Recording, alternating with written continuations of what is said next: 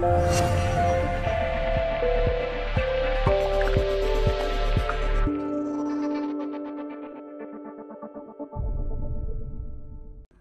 Dr. Shakib here from Irvine Spinal Wellness Center. I was just with Dean and doing some developmental kinesiology move, and we noticed that there was a limitation in performance due to ankle issues. So here we are making sure the ankles are in top shape and they're not, okay, Dean, so right there. I just cut myself off, didn't I? I want to make sure that the ankle range of motion is good and plantar flexion on this side is not so good. So hold on to the table for me. And so I'm gonna palpate and we're just gonna relax it. So Dean, as I'm going this way, I can see resistance coming from here. Yeah. So that's an issue. Relax it. Boom! Yes. That was a good one.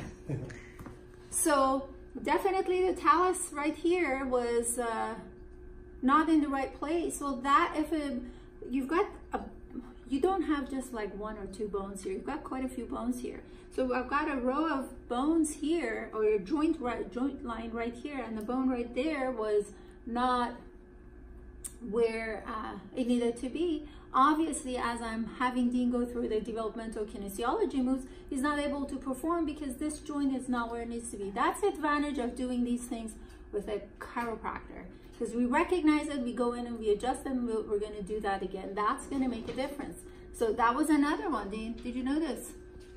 Just the bone right next to it just went a little way. The big one. Oh yeah, I mean right now as I did the little bit of what we call eversion, this movement is called eversion, and I distracted, it just kind of, something just moved right in.